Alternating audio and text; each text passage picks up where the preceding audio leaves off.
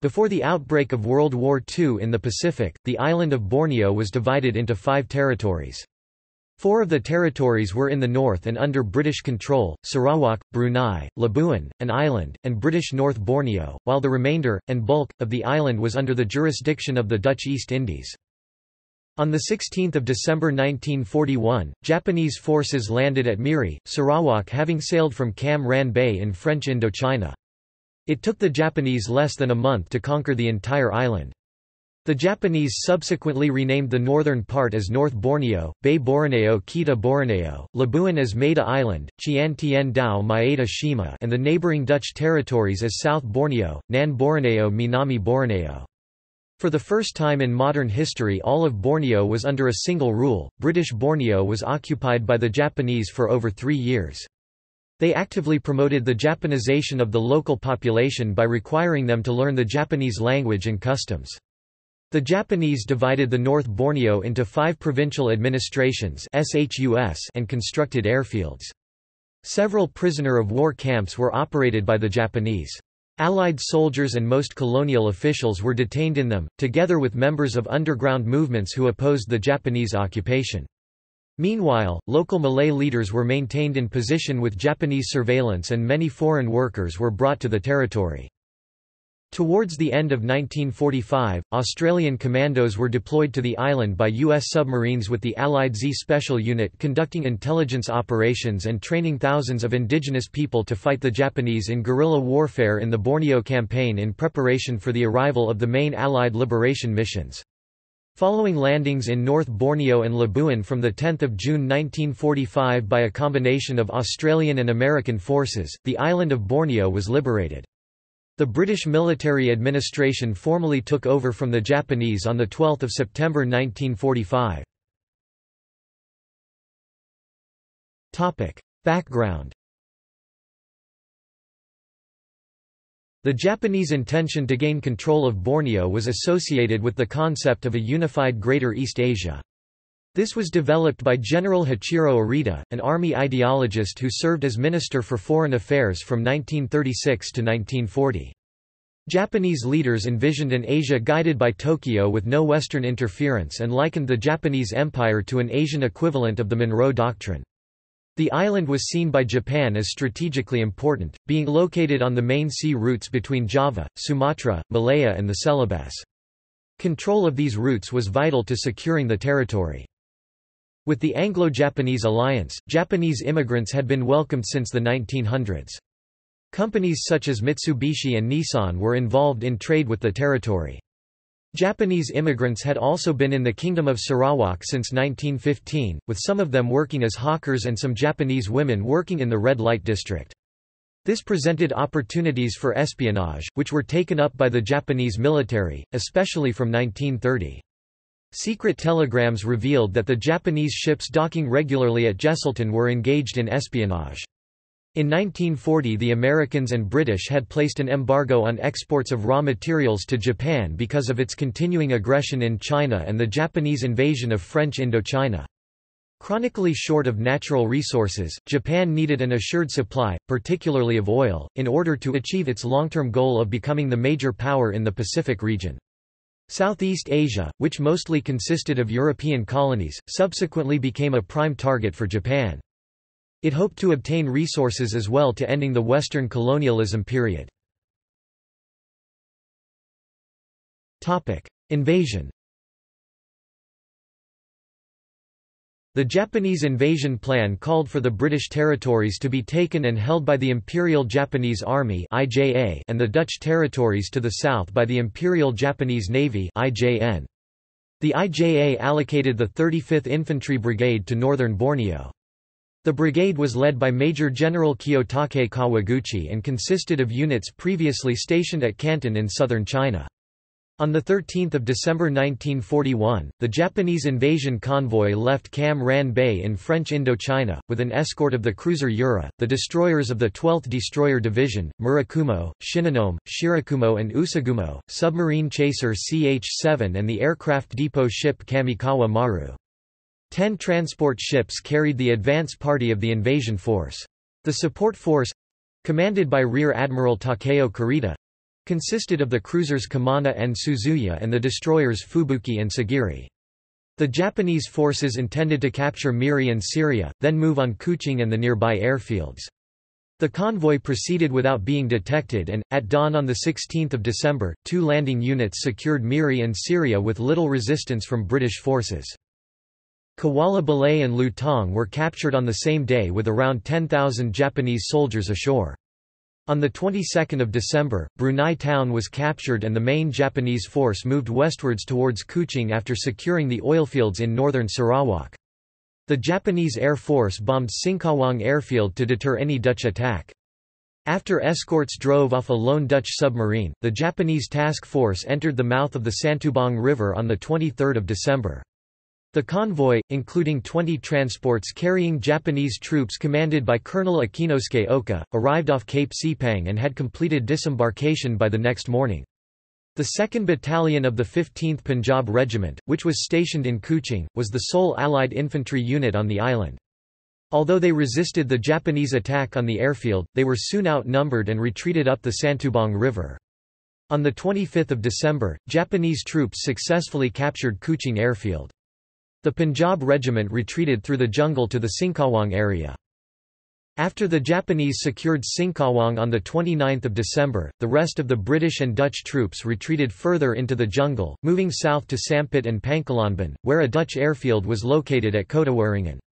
On 31 December a force under Lieutenant Colonel Genzo Watanabe moved northward to occupy the remainder of Brunei, Beaufort and Jesselton. Jesselton was defended by the North Borneo Armed Constabulary with 650 men. They provided little resistance and the town was taken on 9 January. On 3 January 1942 the IJA invaded Labuan Island. On 18 January, using small fishing boats, the Japanese landed at Sandakan, the seat of government of British North Borneo.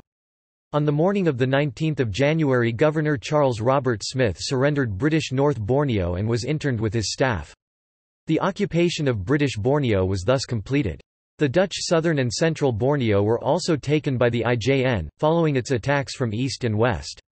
After 10 weeks in the jungle-covered mountains, Allied troops surrendered on 1 April. Propaganda and assimilation. The Tokyo-based Asahi Shimbun newspaper and the Osaka-based Mainichi Shimbun began publication in Malay in both Borneo and the Celebes Island, carrying news on behalf of the Japanese government. Following their occupation, the Japanese began a process of assimilation of the local people. Propaganda was displayed throughout the Bornean territories and slogans such as, "Asia for Asians" and "Japan, the Light of Asia" were widely displayed. Ethnocentrism was central to this plan with Japanese values, worldview, culture, spirit, emperor worship and racial superiority being promulgated. As part of the process of Japanization, Nipponization, schoolchildren and adults were instructed to go to Nihongo classes to learn the Japanese language. Students had to wear uniforms and a peaked cap with a blue sakura cherry blossom emblem, which was replaced by a red one as the students attained higher grades. Each morning students were required to sing the Japanese national anthem with gusto, followed by bowing to the Japanese flag before marching to their classrooms. This was done to make the population think, feel and act like Japanese East Asians. Their treatment of the local indigenous people and Chinese immigrants differed.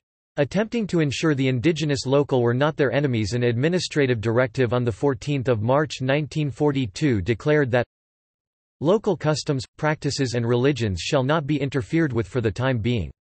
The impact of the war on native livelihood should be alleviated where possible and within the limits set by the need for rendering occupational forces self-sufficient and securing resources vital to national defense. However, no measures shall be taken for the sole purpose of placating the natives. Emphasis added. A different principle applied to the local Chinese, as they were considered to be the only community which could offer a serious challenge to Japanese authority. The main objective, where the local Chinese are concerned, shall be to utilize their existing commercial organizations and practices to the advantage of our policies, and measures shall be taken to sever political ties among the Chinese residents of the various areas as well as between them and mainland China. Attempts were also made to inculcate anti-Western feeling with local government officers required to attend Japanese night classes. Unlike his counterparts in North Borneo and Sarawak, which were previously ruled by European officials, the Brunei Sultan, Ahmad Tajuddin, was retained by the Japanese with no reduction in salary. Malay government officials were usually retained in their posts. Administration. Administrative areas. Under the Japanese occupation, British Borneo were divided into 5 provinces: SHUS, Kuching Shu, Sarawak 1st and 2nd Divisions, Pontianak and Natuna Islands; Miri Shu, Sarawak 4th and 5th Divisions, Brunei Town; Sakai Shu, Western North Borneo of API, Beaufort, Kota Belud, Kota Marudu, Keningau, Weston and Labuan; Sibu Shu, Sarawak 3rd Division; Tokai Shu, Eastern North Borneo of Alopura, Biloran, Lahad Datu and Tawau. Each of the 5 SHUS had a Japanese provincial governor, or the administration remained in the hands of the local people with Japanese surveillance. Each of the provinces constituted prefectures or ken. Jesselton and Sandakan were renamed API and Alopura respectively. Occupation forces. Once Sarawak was secured, control of the rest of British Borneo fell to the Kawaguchi detachment, while neighbouring Dutch Borneo was administered by the IJN. In mid-March 1942, the Navy detachment was redeployed to Cebu. The 4th Independent Mixed Regiment, also known as the Nakahata Unit, under Colonel Nakahata Joichi, took over the tasks of mopping up operations, maintaining law and order, and establishing a military government. On 6 April 1942, the unit came under Lieutenant General Marquis Toshinari Maeda's Borneo Defence Army, who became responsible for the area. His headquarters was initially at Miri, but Maeda considered it unsuitable and moved to Kuching. In July, the Nakahata Regiment was reorganized into 2 500-man battalions, the 40th and 41st Independent Garrison Infantry Battalions. Maeda was killed along with Major Hataichi Usui and pilot Captain Katsutaro Anyo in an air crash while flying to Labuan Island on 5 September 1942. The Japanese then renamed the island Maeda Island, Chiantien Dao Maeda Shima, in remembrance to him. Maeda was replaced by Lieutenant General Masataka Yamawaki from 5 September 1942 to 22 September 1944. By 1943 the battalion's combined strength had reduced to 500 men. The military government moved its headquarters again in April 1944 to Jesselton. Yamawaki was formerly director of the Resources Mobilization Bureau. His appointment in 1942 was interpreted by the Allies as part of a drive to establish Borneo as a significant location for storage of supplies and the development of supporting industry. Law enforcement in Borneo fell to the notorious Kenpatai, the Japanese military police, who were directly responsible to the military commander and the Japanese War Ministry. They had virtually unlimited power and frequently used torture and brutality. The Kenpatai headquarters were in a 2-story bungalow on Java Street, Jalan Jawa, Kuching. From April 1944 it was relocated to the Sports Club building in API. Japanese justice became synonymous with punishment out of all proportion to the offense. They revived the pre-war civil court system from November 1942, with local magistrates applying the Sarawak Penal Code. With the Allied advance in the Pacific, the Japanese realized that Borneo was likely to be retaken. The Borneo Defence Army was strengthened with additional units and renamed 37th Army. Command passed to Lieutenant General Masao Baba from 26 December 1944. Military infrastructure and bases. Airfields were constructed by prisoners of war and conscripted labor from various locations, including from Brunei, Labuan, Ranau and Alopura. Before the Japanese occupation, there were only 3 airfields, in Kuching, Miri, and Bintulu in Sarawak, while in North Borneo there were none. Due to this, the Japanese planned to construct a total of 12 airfields in different parts of northern Borneo to strengthen its defence, of which 7 were to be located in API, Alopura, Keningau, Kudat, Tawau, Labuan and Lahad Datu. The Japanese also launched a series of road projects in North Borneo, with the roads linking Ranau with Keningau and Kota Belud with Tenggilan to be improved, as well a new road linking Kudat and Kota Belud to be constructed. As these roads passed through mountainous areas, a large number of forced laborers were needed to realize the projects. In preparing for Allied retaliation, Lieutenant General Masataka Yamawaki created an indigenous force consisting of around 1,300 men in 1944. Most of them were stationed in Kuching, with others in Miri, Api and Alopura. All were tasked to maintain peace and order, gather intelligence and to recruit. Brunei Harbour was also used by the IJN as a refueling depot and as a staging post for the Battle of Leyte Gulf. Prisoner of war camps. The Japanese had major prisoner of war camps at Kuching, Ranau, and Sandakan, plus smaller ones at Dayan and other locations.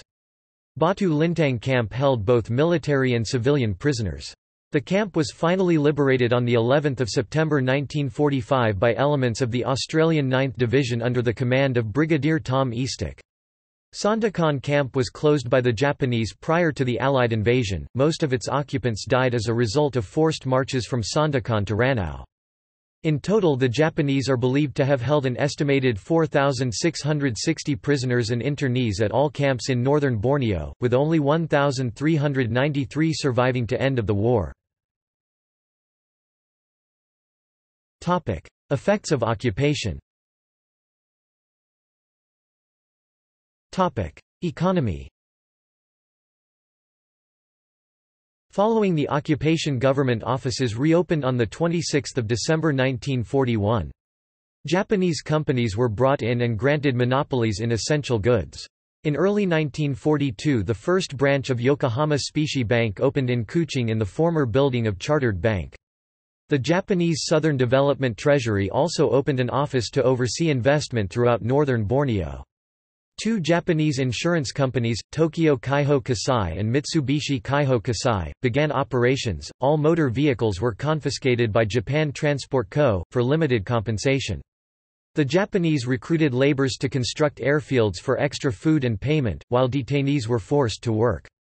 The POWs who worked to build the airstrip also received a small salary weekly, typically enough to purchase an egg. Together with the rest of Southeast Asia, Japan exploited Borneo as a source of raw materials. The Japanese authorities enforced a food self-sufficiency policy. Priority for all resources including foodstuffs was given to Japanese troops, with only a limited ration available for the local population. Through Mitsui Morin and Mitsui Bussan, foodstuffs such as rice, maize, tapioca, sweet potatoes and coconut oil were monopolized. Sago supplies were controlled by the Mitsubishi's Tawao Sangyo. Stealing and smuggling were punishable by death. The IJA and the IJN attempted to rebuild the oil industry to contribute to Japan's war effort. The Japanese particularly exploited the Chinese community, mainly due to their support for the Kuomintang and contributions to the China Relief Fund and British war efforts. The elites in major towns bore the heaviest burden, and those with lesser resources went bankrupt. The military government strictly controlled Chinese businesses, those who were unwilling were forcibly encouraged. Japanese policy in this area was summarized in Principles Governing the Implementation of Measures Relative to the Chinese Kakyo Kosaku Jishi Yoryo, issued by the Japanese headquarters in Singapore in April 1942. Before the invasion, the Japanese government had printed unnumbered military yen notes for use in all occupied territories in Southeast Asia. Increasing inflation coupled with Allied disruption of Japan's economy forced the Japanese administration to issue banknotes of larger denominations and increase the amount of money in circulation. From January 1942, the Japanese set the military notes at par with the national yen. Residents. Effects of the occupation among the local population varied widely. The Japanese allowed Malay officials to maintain their positions in the civil service, but generally Malays were abused together with the Chinese and the indigenous peoples. In response to a directive from Singapore in 1942, the poor treatment of indigenous people began to be alleviated as they were not perceived to be the main enemies of Japan. With the sparse and widely dispersed local population in northern Borneo, the Japanese military administration had little choice but rely to forced labor from abroad, mainly from elsewhere in the Dutch East Indies and occupied China, under the management of the North Borneo Labour Business Society Kita Borneo Ramukioke. Chinese skilled workers were brought from Shanghai, Guangzhou and Shantou, and Indonesians from Java.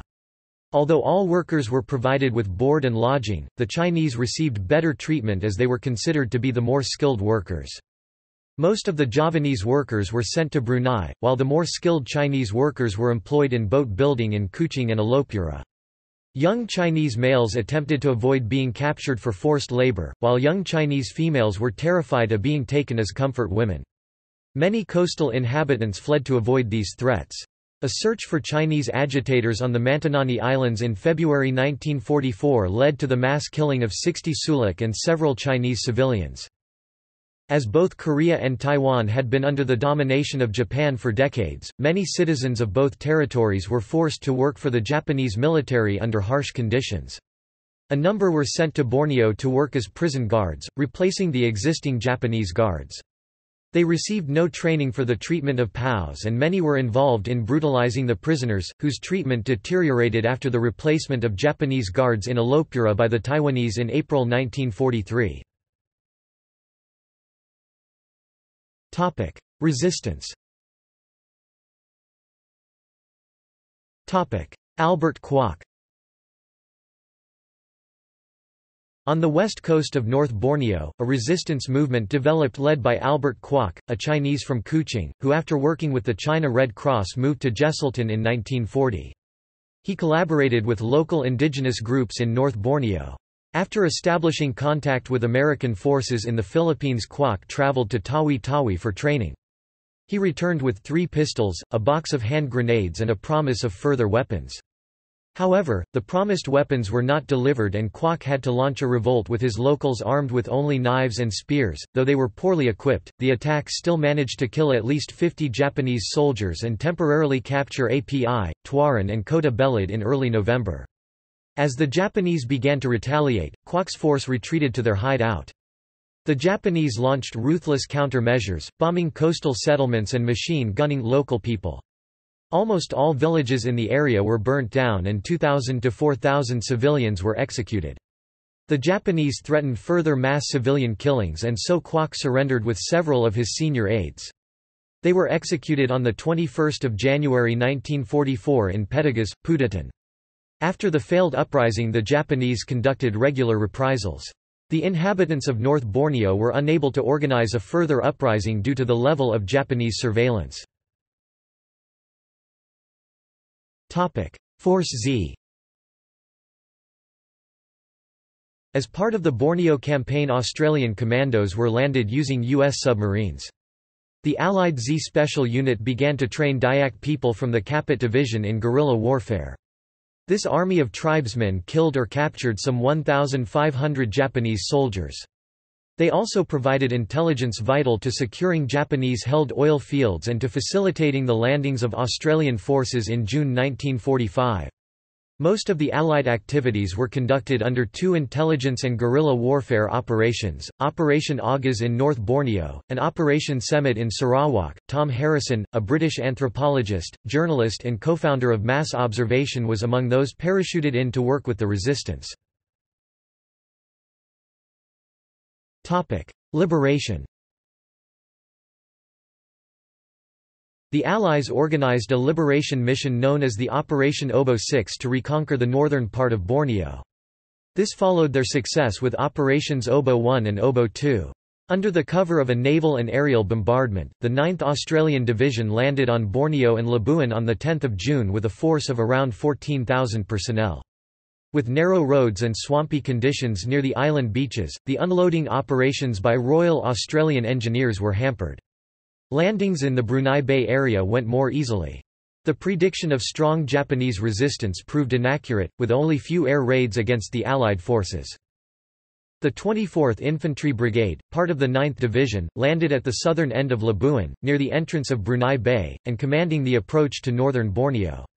The 20th Infantry Brigade landed near Brukatan, on a small peninsula at the southern end of the bay. The 20th Infantry Brigade rapidly secured Brunei town against relatively light opposition, suffering only 40 casualties in the campaign. The 24th Infantry Brigade encountered stronger opposition in taking Labuan, where the defenders withdrew to an inland stronghold and held out among dense jungle-covered ridges and muddy swamps. To subdue the Japanese resistance, an intense naval and artillery bombardment was laid down over the course of a week before an assault was put in by 2 companies of infantry supported by tanks and flamethrowers.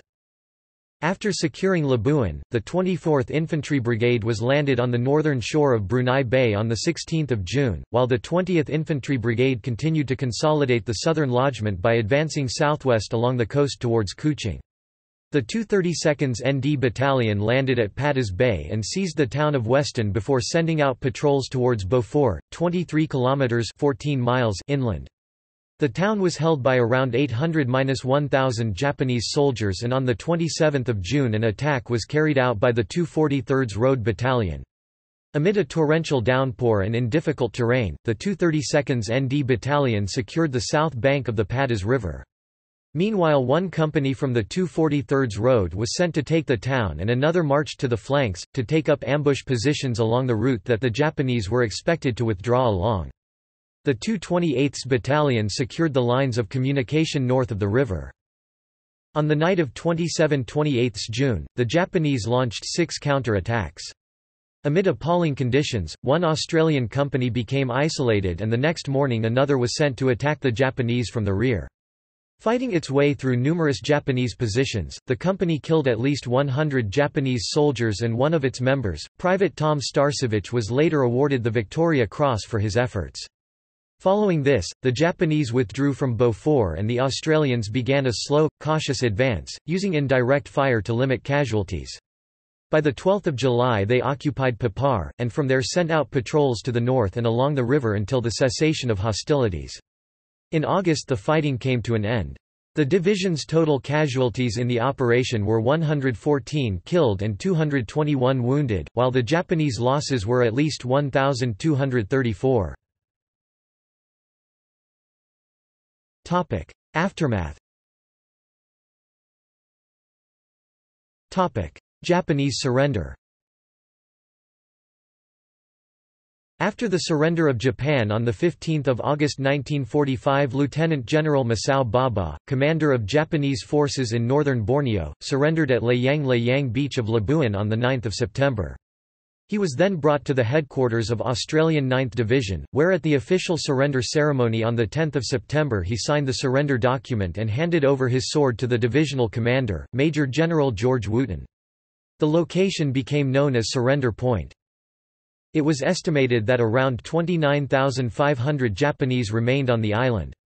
18,600 belonged to the IJA, 10,900 to the IJN. The greatest concentrations of Japanese troops were in the interior. There were some Japanese who refused to surrender and moved further inland. After calls from Lieutenant General Baba, they also surrendered. The Japanese repatriation following the surrender took several months, delayed due to lack of shipping. It was supervised by the Australians as Borneo along with New Guinea, Papua and the Solomon Islands were under their authority. Australian forces also supervised the destruction of Japanese weapons and ammunition and the evacuation of internees and Allied POWs from Japanese camps. The British Military Administration (BMA) took over the task of management from the Australians on 12 September 1945 and summarised the situation towards the end of October. In North Borneo and Labuan the destruction of coastal townships was almost total, and in Brunei the shop quarter and many government buildings were completely destroyed. The oil fields at Syria in Brunei were also heavily damaged, the last well fire there having been extinguished on 27 September. Brunei and Labuan, Miri, Beaufort and Weston, which were focal points in the attack, suffered heavily from preliminary bombardments. Bintulu was deserted and the airstrip there had been entirely destroyed. Kuching, apart from minor damage in the bazaar area, was practically untouched. In Cebu the town area was severely damaged. Both Jesselton and Sandakan in particular were heavily damaged. The observation revealed that despite the destruction caused by the Allied bombardments, there were few Japanese casualties. Widespread malnutrition and disease amongst the population was caused by acute food shortages. In response, the BMA provided food and medical supplies and reconstructed the public infrastructure, including roads, bridges, the rail network, sewerage and water supplies. War crimes trials. The Australians held war crime trials on Labuan from 3 December 1945 to 31 January 1946. There were 16 trials involving 145 alleged war criminals, and these resulted in 128 convictions and 17 acquittals. Lieutenant Colonel Tatsuji Shuga, who had been responsible for the Batu Lintang camp administration, believing that his entire family had been killed during the U.S. atomic bombing of Hiroshima, committed suicide before his trial's conclusion. Captain Susumi Hoshijima, who was responsible for the administration of Sandakan camp, was found guilty of war crimes and hanged in Rabaul, New Guinea in 1946. Many Korean and Taiwanese who had been prison guards were tried in the minor war crimes trials. In Sandakan, 129 Taiwanese guards were found guilty of brutalizing POWs and 14 were sentenced to death. The International Military Tribunal for the Far East concluded that during the resistance movement in North Borneo the military police were involved in torturing and killing hundreds of Chinese in an apparently systematic attempt to exterminate the Sulak coastal population. The last commander of the Japanese army in northern Borneo, Masao Baba, was charged on 8 March 1947 with command responsibility for the Sandakan death marches that caused the death of over 2,000 Allied POWs and brought to Rabaul for trial. During the trial he confessed to being aware of the weakened condition of the prisoners but still issuing direct orders for a second march. The trial concluded on 5 June with a death sentence. Baba was hanged on 7 August 1947. Honours and legacy. War memorials. To honor the sacrifices of fallen liberators during operations for the recovery of Borneo, a cemetery named the Labuan War Cemetery was constructed and maintained by the Commonwealth War Graves Commission. The cemetery holds the graves of 3,908 soldiers, including some POWs from Borneo and the Philippines. Most of the graves are unidentified. The 1,752 identified graves lists 1,523 soldiers, 220 airmen, 5 sailors and 4 civilians, 858 Australians, 814 British, 43 Indians, 36 Malayans and 1 New Zealander, as well as members of the local forces from North Borneo, Brunei and Sarawak. 34 Indian soldiers, whose remains were cremated, are commemorated on a memorial in the Indian Army plot. Each grave was originally marked with a large cross, but later replaced with a headstone. The headstones of those whose names were unknown are emboldened with the words, "Known unto God." The Pedagas War Memorial Garden is built on the site where hundreds of people, including women and children, were massacred by the Japanese. The memorial lists 324 members of Kinabalu guerrillas of various races and ethnic groups. Other memorials such as the Kundasang War Memorial, the Last POW Camp Memorial and Quailes Hill Memorial are dedicated to Australian and British soldiers who died in the death marches, as well to honouring the sacrifices of the native population. Sandakan Memorial Park is built on the site of Sandakan Camp to honour POWs and internees. The Cho Huan Lai Memorial is dedicated to the Chinese Consulate General and several colleagues who were executed by the Japanese. The Sandakan Massacre Memorial is dedicated to 30 Chinese who were executed by the Japanese for being members of underground movements. The Sandakan War Monument is dedicated to the citizens of the town who died in the war. For bravery in fighting the Japanese in close combat, Tom Starcevich was honored with the Starcevich Monument. The Japanese also remembered, through the Tawau Japanese War Memorial. See also Notes. Footnotes. References. External links. Media related to Japanese occupation of British Borneo at Wikimedia Commons.